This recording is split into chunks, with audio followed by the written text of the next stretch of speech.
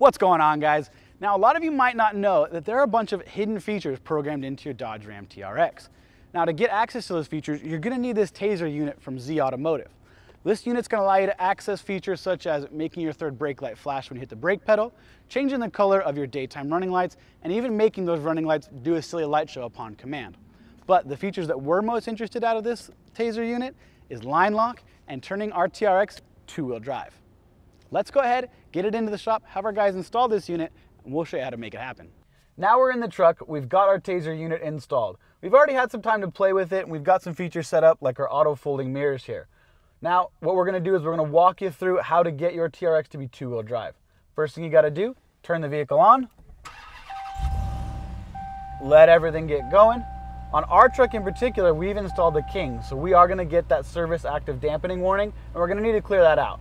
So wait for that beep to go off, we'll clear that warning, and then we'll get into Tazer use. So it's coming up, there's our warning, we're just gonna clear that.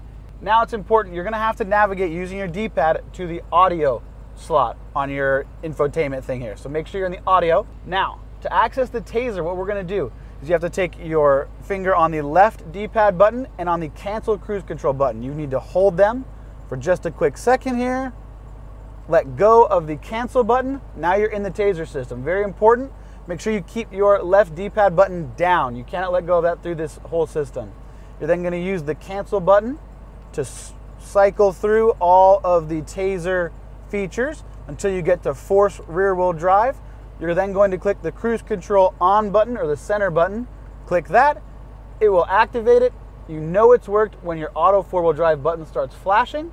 You can then let go of the D-pad and you've got a two-wheel drive TRX.